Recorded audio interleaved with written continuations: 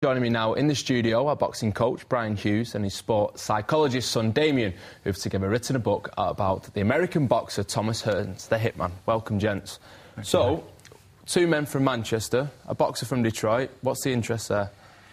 Well, I first met him, I think it was in 1979, when I went over. There was always a publicity in the boxing magazines about Emmanuel Stewart, this young coach from Detroit, who had this fantastic, array of talent. And I wanted to learn more about the American system of boxing. And I went over there. I took Ainsley Bingham with me and Lance Williams. And we was, in the Cronk gym. And I was amazed at what I saw. The amount of boxers that they had that was top class was unbelievable. And it was a wonderful experience for these two young lads.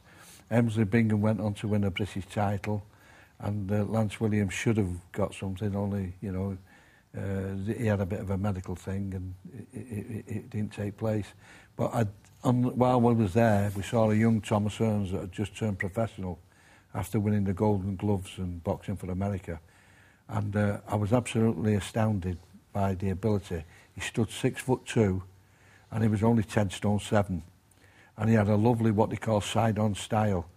And it was something that I loved. It was the way he used. He got an extra 5 inches on his height by standing side on. And the way he could punch was unbelievable. And all the other talent, the kids that was in that gym, was unbelievable. And Emmanuel Stewart was a great coach. And he went on to produce, umpteen champions. And when I came away, I was always impressed by watching Hearns especially. The way he could knock people out was unbelievable.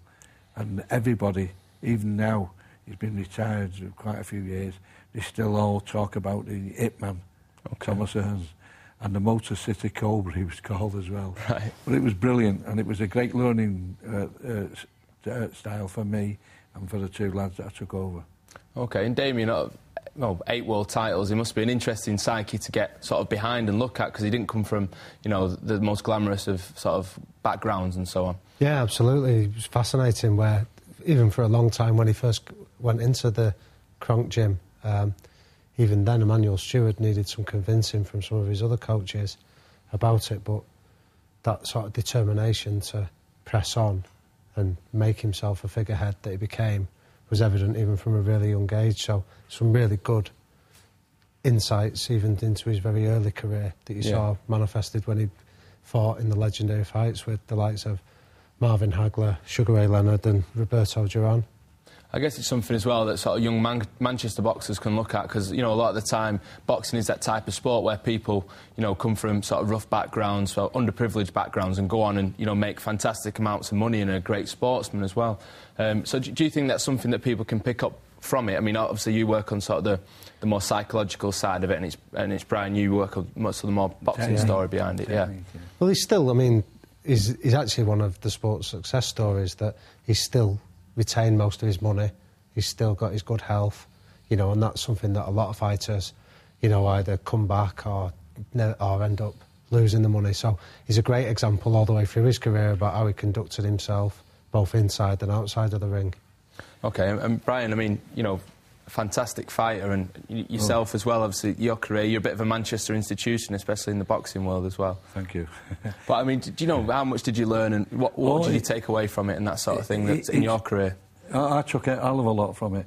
Even now, there's things that I saw in the Cronk gym that I practice here now. Like turning the hips and turning the knee inside to get that extra spring and power behind the punch. But the main thing about these great fighters like Hearns is that people forget them. Although they've got a great name and they're a legend, people forget what they was like, how they came up. And they all learnt the hard way. There's no easy way, there's no magic wand to come along. It's people like Damian that come along and can, psychology, look at them and assess what they can go on to the future.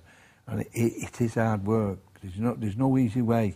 But you can learn all the time from everybody. Yeah. OK. Well, thanks very much, gents, for coming in.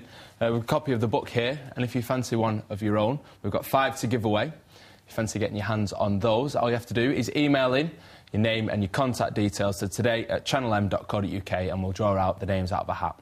Good luck with that.